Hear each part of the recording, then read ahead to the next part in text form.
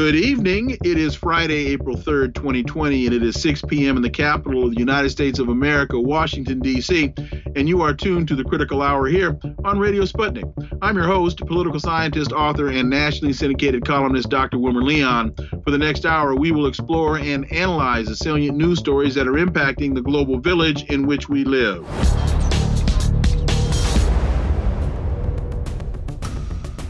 Well, it's Friday, so we'll kick off today's show the same way we do every Friday with my first guest.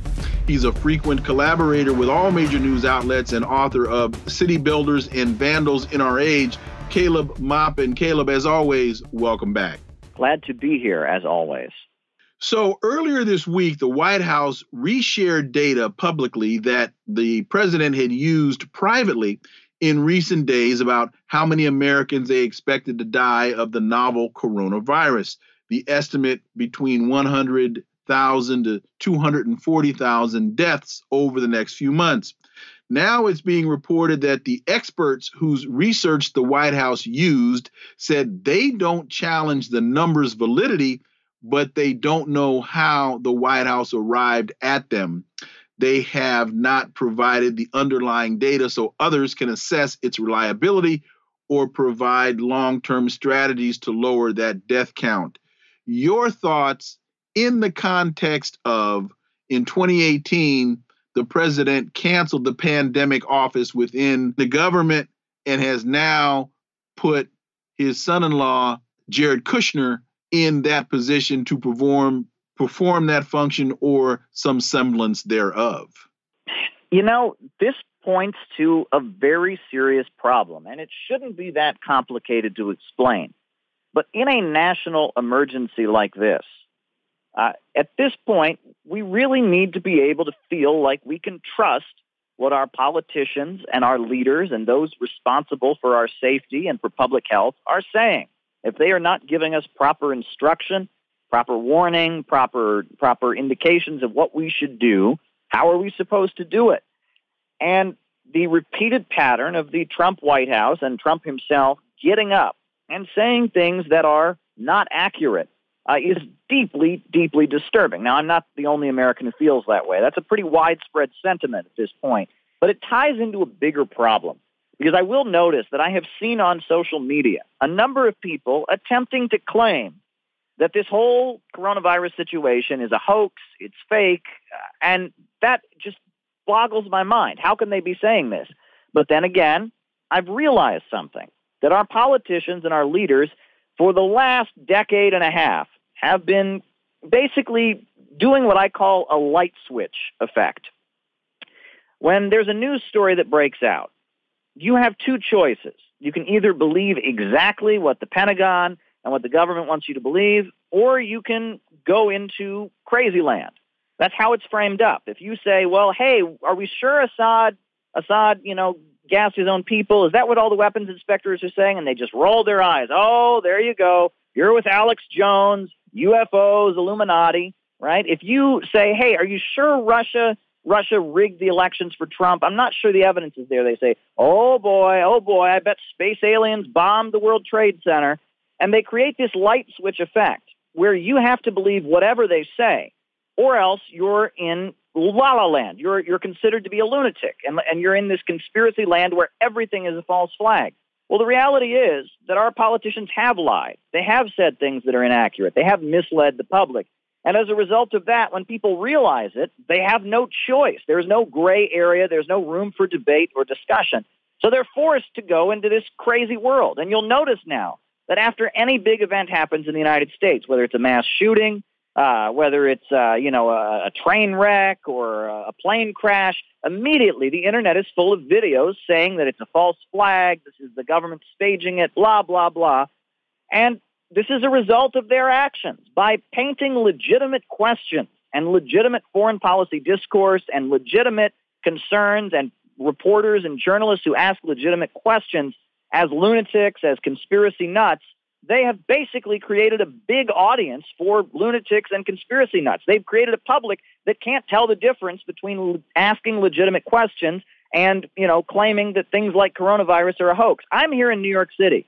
Coronavirus is not a hoax. And if there's ever been a moment where we need to trust our government officials and be able to believe what they are saying, it's now. And I am just outraged by what they have done with their light switch effect, with their marginalization of alternative narratives and alternative media. They've created a situation where millions of Americans would actually think, I don't know millions, but many Americans on social media apparently are under the delusion that this coronavirus situation isn't real. It's very real, folks. It's very, very real. I hope that answers your question.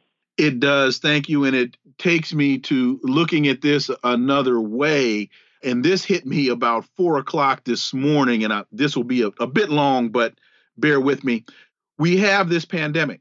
The world just passed 1 million COVID-19 infections, and the U.S. topped 1,000 coronavirus deaths in a single day for the first time this past Wednesday.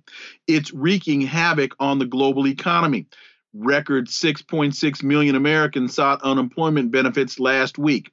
As if this is not enough, the U.S. decides to weaponize aid and sanction countries such as Venezuela and Iran, who are seeking PPE and medicine to deal with this pandemic. Israel has weaponized COVID-19 as another oppressive tool against the Palestinians, and the Saudis have weaponized the virus against the Yemenis in Hodeidah. Saudi warplanes bombed a quarantine center that had been prepared to treat coronavirus patients. The Navy removes an aircraft carrier captain who raised alarm about the coronavirus response. It's a medical pandemic, and the politics are killing people. Caleb Maupin. Well, let's speak strictly from a legal standpoint. To attack a medical facility is a war crime. It is a violation of international law, plain and simple.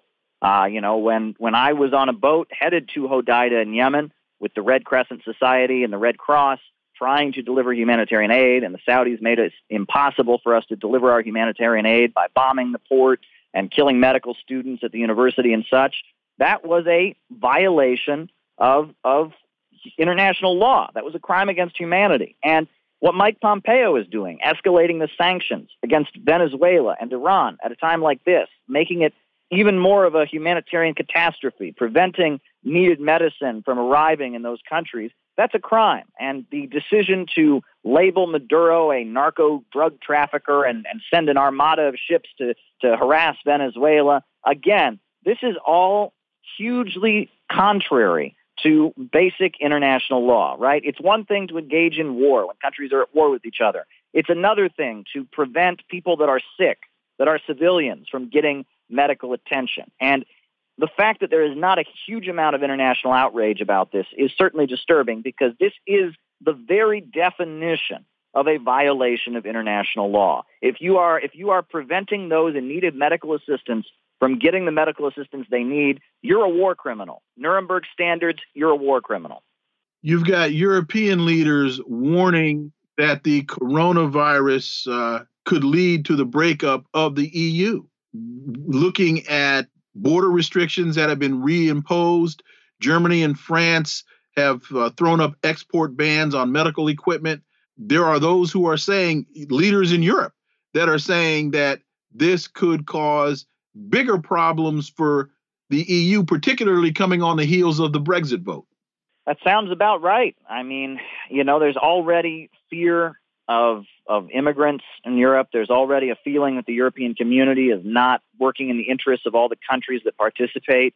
And I feel like in a situation like this, those feelings are going to escalate. And it is very likely that this could be the end of the European Union. Brexit was just the beginning. But we don't know that for a fact. It may be that countries throughout Europe, let's remember, Europe isn't just France and Germany. It's also countries like Hungary, countries like Romania. And countries like that, are very poor and they need help. And handling this all on their own is something they're probably not prepared to do. So it may end up that some countries will cling to the European Union at a time like this. But I can see why in the wealthier countries there would be more feelings of anti-European and Eurosceptical sentiment.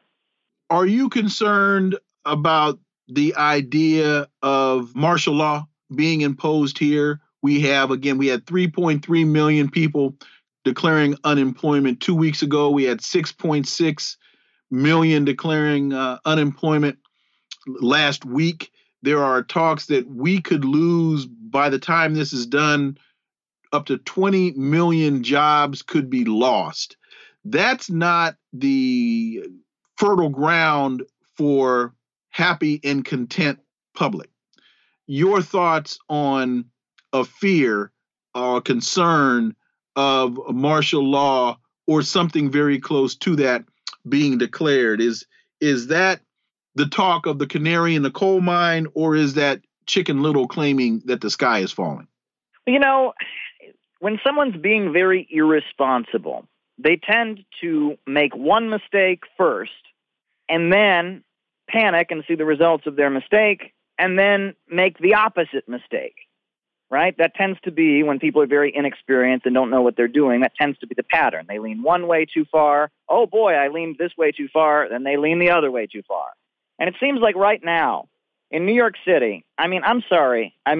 So many people were in total violation of the health department regulations, crowding into restaurants, crowding into bars. Even last week in my neighborhood, I looked out the window and I saw people playing basketball, 5, 7, 8, 9, 10 people, which specifically was said by Governor Cuomo that you should not do, and that there was a loose enforcement at first. And we know that there was a fear, right, of the economic impact, and there was a feeling, let's try not to shut down New York too much because we don't want the economic impact to be too bad. And my fear is that because this was handled too loosely and was not taken seriously enough, and there wasn't enough of an enforcement, that when things get bad, if they continue, if we don't get control of this pretty soon, we could have a really over-the-top enforcement, a very dangerous over-the-top enforcement to make up for the lack of enforcement we had at the beginning. They should have shut down bars and restaurants from day one.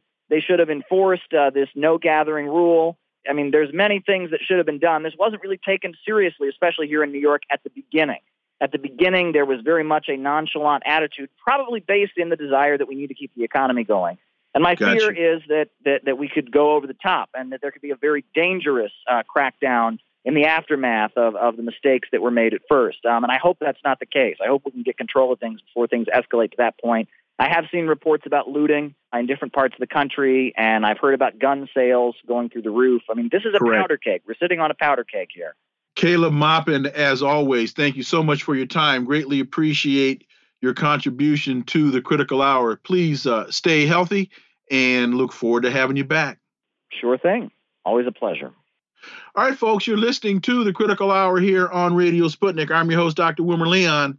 There is more on the other side, so please stay tuned.